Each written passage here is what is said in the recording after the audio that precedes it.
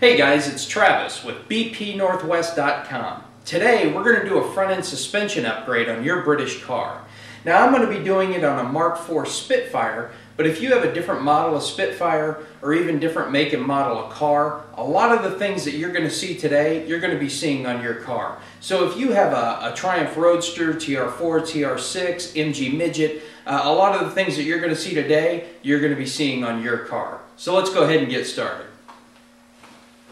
Okay, for this particular upgrade, I decided to go with a pair of gas shocks. These are an adjustable shock. They're really nice, going to give you a super good ride.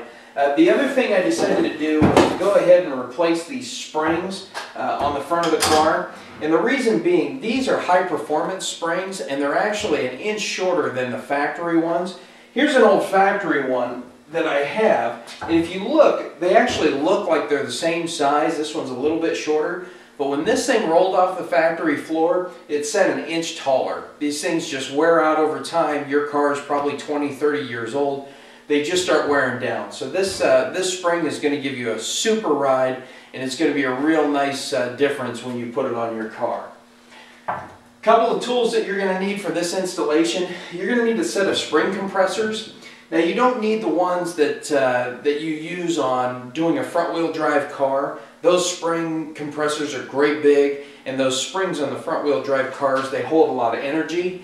These don't. So you don't need anything super expensive or super high-end. Plus, a real nice thing about these smaller ones is they fit in between these springs. They're real tight. So this particular set of compressors I bought, I just went down and I picked them up at Harbor Freight. I think it was 10 bucks for the pair of them. So just a cheap set, no big deal. I definitely wouldn't recommend using these spring compressors if you're going to be changing the struts on your front-wheel drive car, but for this application they're perfect. A couple other tools that we're going to need. You're going to need a pry bar, flat bar. You're going to need a flathead screwdriver. You're going to need some box end wrenches, 15/16, 11/16, 9/16, a couple of 7/16. You're also going to need a set of sockets, 11/16, 7/16, and so forth. And that's about it. Now that we've got our tools laid out, we've got our parts ready to go, the only thing left for us to do is put the car in gear, set the brake, chalk the back tires, jack it up, and pull that front tire off. The first thing that you want to do is take apart the linkage that holds the lower wishbone to the roll bar. And the roll bar is this bar right here, and of course your lower wishbone is the bottom of the suspension. Depending on what type of setup you have, they're going to be a little bit different. Mine is an aftermarket, so mine is bolted directly with a clamp system to the wishbone, but most of your cars are going to have something like this little linkage system where this is bolted into the lower wishbone, and then you have a stud that goes right through here and goes right into the end of that anti-sway bar. Either one you have, you're going to want to disassemble it first.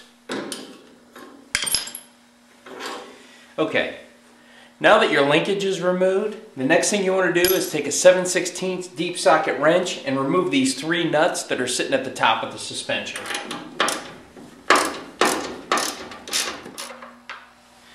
Okay, now that we've got that out, the next thing we're going to want to do is we're going to want to take that bolt and nut that's holding the bottom of that shock into the wishbone. With that, we're going to use a couple of 11/16" socket wrenches.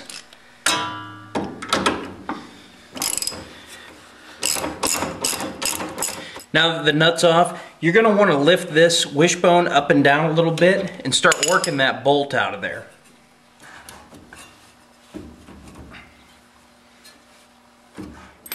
Okay, now that we got the bolt out, the next thing you're going to want to do is grab a flathead screwdriver and be real careful about what you're prying against. There's a grease zerk down here. Of course, you got lots of brake lines. You don't want to pry against any of that and damage it. You want to put this down in between that wishbone and the bottom of that shock and start wiggling a little bit loose. Once you get it pushed that way a little bit, now grab your flat bar and pry against that wishbone and you start getting that shock out. See where that shock popped loose right here? Now we need to push the whole assembly forward this way and the whole thing should drop out, and then we can take it over to the bench and fix it.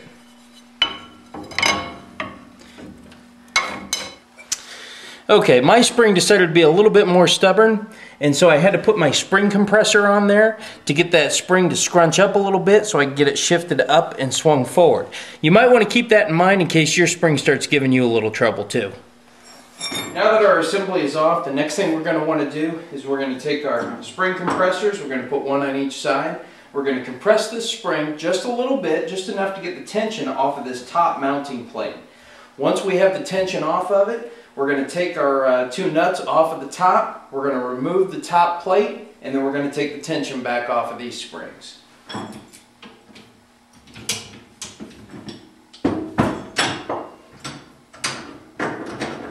Now that we've got our spring compressors on, all secure, the next thing we're going to want to do is take our 15/16 wrench and start tightening down on each side. I like to do about 5 turns on each side, and that should be enough to get the tension off of this front plate.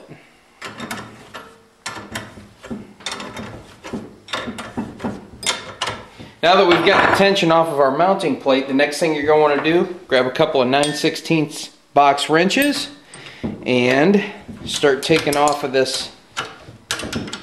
these two top bolts securing that plate.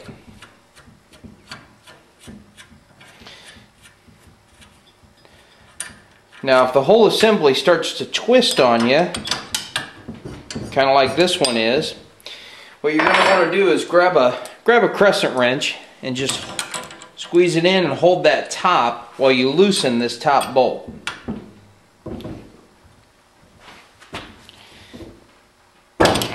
There we go.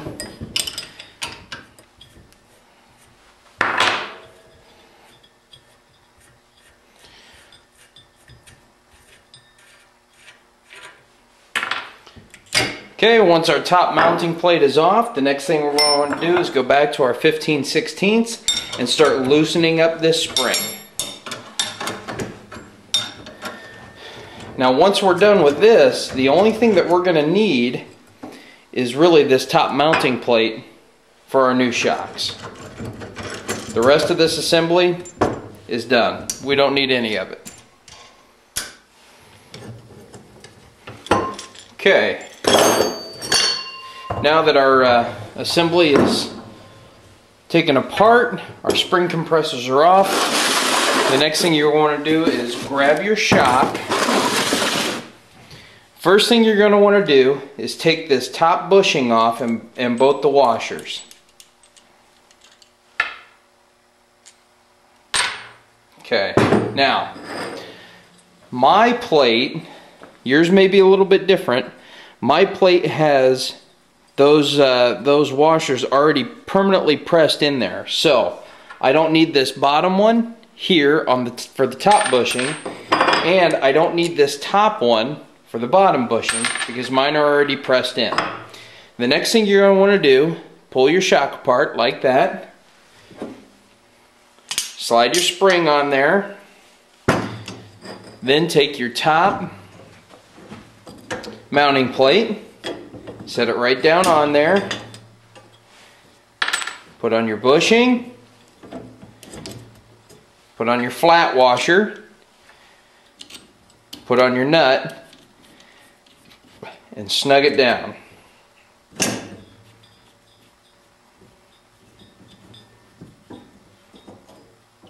The next thing you're going to want to do is take your coil spring compressors, compress it again just a little bit, snug this down nice and tight just like we did before.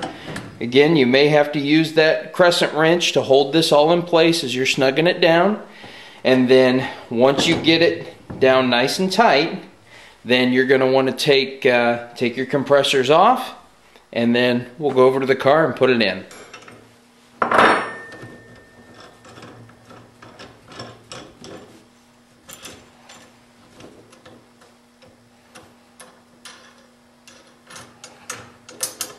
Okay, now that we've got our spring compressors off,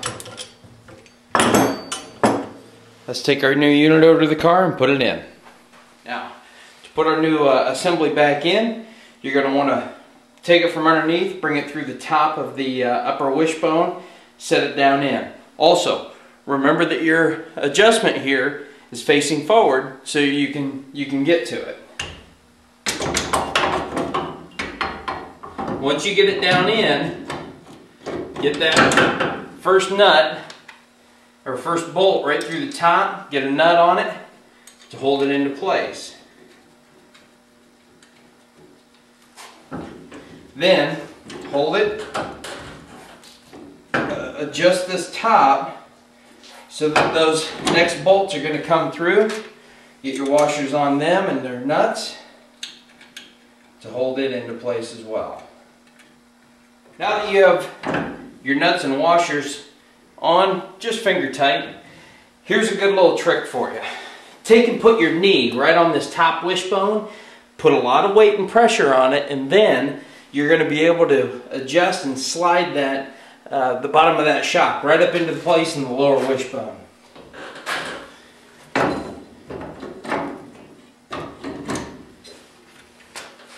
Once you have that down, the next thing you're going to want to do is take that flathead screwdriver, push it through so that you can get it lined up to receive that bolt.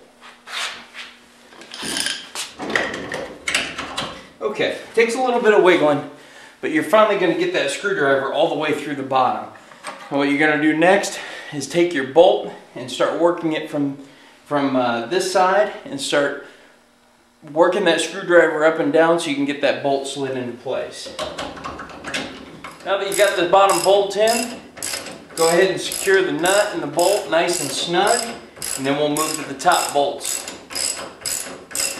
Once your top 3 nuts are secure, go ahead and put your anti-roll bar linkage back on nice and snug, and you're ready to do the other side. Well, that's it for our front end suspension upgrade. If you run into any snags while you're doing yours, go ahead and give us a call. We'll help you walk through it. Also, if there are any projects that you want us to put on film to show you how to do, drop us a line either on our website at howto@bpnorthwest.com or just give us a call at 503-864-2001. Thanks again for watching. Have a good ride.